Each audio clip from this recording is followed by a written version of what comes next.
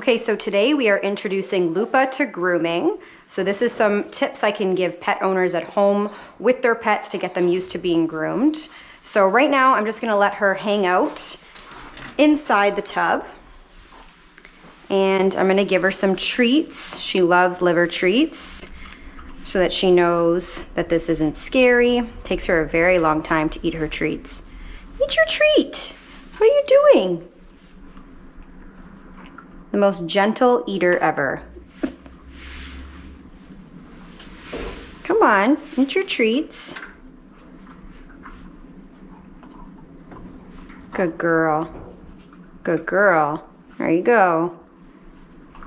See, not so bad. And I'm gonna turn the water on, but I'm not gonna touch her with the water, and I'm gonna continue to give her treats. It's okay. It's okay. It's okay, look, right here. Good girl. You can tell she's already scared. Yeah, you like these. Over here. Come on. Good girl. See? Here, here.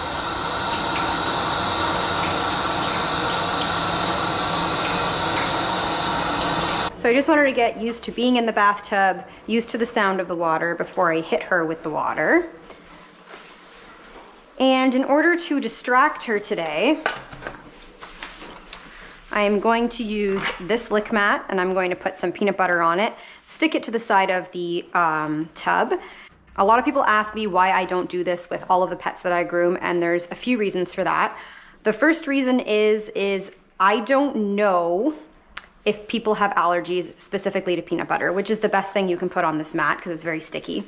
So I avoid using that in the shop altogether. Another reason is sometimes dogs are not food motivated. It won't help anything. And a third reason is if the dog is getting a lot of treats when they're here, they might go home and have diarrhea, which is something we also don't want. But if it's my own dog, then of course I have the ability to do those types of things. So I'm gonna wet this, stick it to the side, and then I'm gonna put some peanut butter on it. It's okay, Lupa. We have to make sure it's all natural so that it doesn't have any xylitol in it. Oh, what's that, Lupa? Are you not gonna like it? You better like it. You're not even licking it. Oh my gosh, I'm not even sure that she likes it. That's ridiculous. So this is a perfect example of a dog that's not food motivated. She should be licking the heck out of that mat, not paying attention to anything else, and she doesn't even care about it. It's okay, Lupa. You're okay. It's okay. It's okay. Good girl. Good girl. It's okay. You're a big sucky baby. No, no, we don't jump out of the tub. It's okay. It's okay. Lupa, Lupa. You're okay, Lupa. Oh, good girl. Good girl, Lupa. So I'm not gonna wash her face today because she doesn't need it. And this, she doesn't even really need a bath today, but this is just to get her used to being groomed. So no sense of stressing her out by putting water on her face when she doesn't need it. We'll do that at another time when she gets more used to grooming. I let them smell everything so that they can get a little bit more accustomed to stuff, because dogs obviously use their nose and their mouth to check out the world. She was much more scared the first time I did her than she is today, so that's already a major improvement. The first time I did her, she was 8 weeks old. She's 10 weeks old now. And obviously the first time I did her, I had just brought her home. So she didn't really know me. She had just been taken away from her family. So it makes complete sense as to why she was so scared. And today she's a little bit better. Hey, you're fine. Yeah, good girl. You're gonna have the poops from all the liver treats after this, that's for sure. Okay, so we've soaped her all up.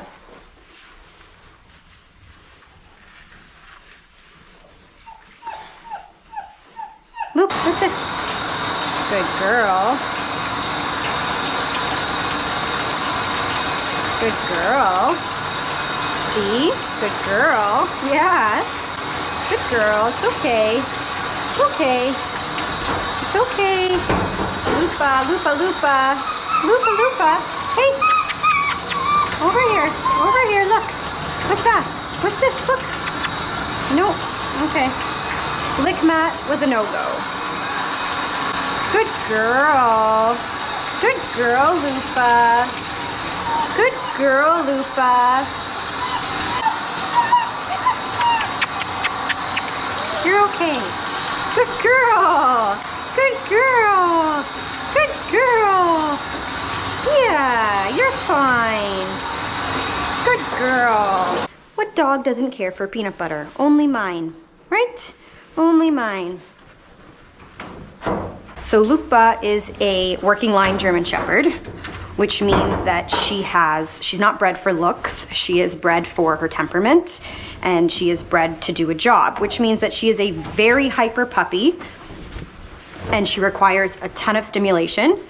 She goes for her second shot tomorrow, which means that I will finally be able to start walking her, which will definitely help in getting her energy out.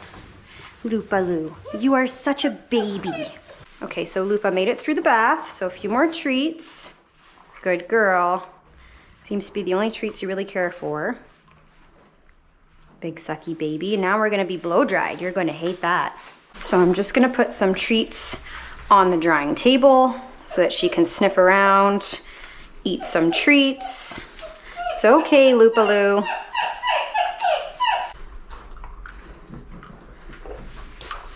Are those good? Look, there's more over here. Just so she associates the table with something positive, like treats. So happy hoodie. Okay, and now we're gonna start with the high velocity dryer on low. And I'm gonna make sure I have some treats in my pocket. Lupa. Lupa, Lupa.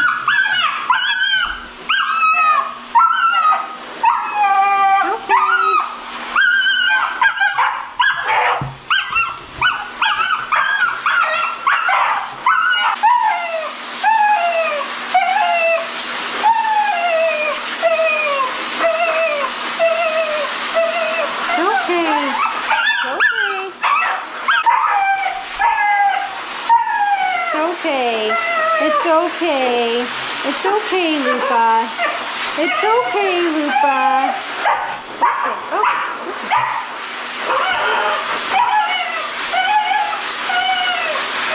It's okay. It's okay. It's okay. It's okay. You're okay. It's okay. It's okay. So you see how she's not taking the treat? It's because she's stressed out. So food doesn't always work in situations like this. She's panicking, but she needs to learn that it's a part of life. So I am gonna push through it, but I'm not going to fully dry her. I'm just gonna dry her just a little bit, just enough so that she can get a little bit more accustomed to it. Come on, it's okay. Just give her lots of reassurance and breaks, and the dryer is on the lowest setting. Okay, you're okay. Good girl. Good girl, Lupa. You're okay. You're okay. It's okay. It's okay. It's okay. Oh, Lupa. It's okay. It's okay. It's okay.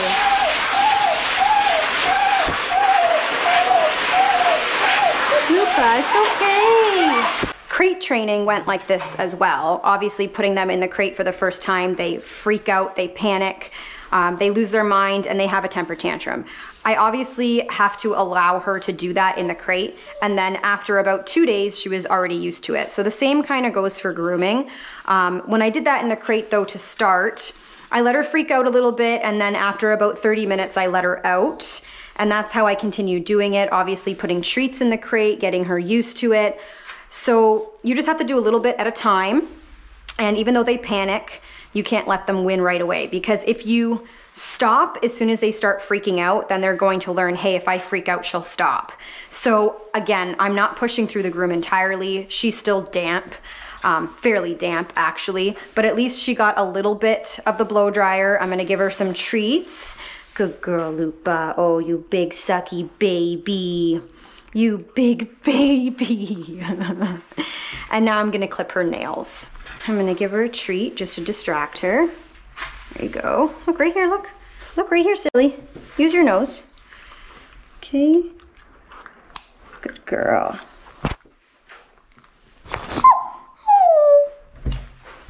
Okay, okay, okay. No, no, Lupa. Lupa, don't bite. It's okay, it's okay. No. Hey. Good girl. See? Good girl. Stay.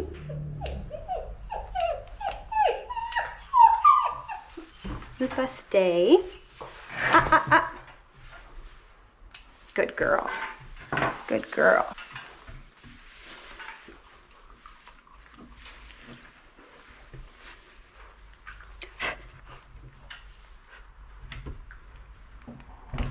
Stay.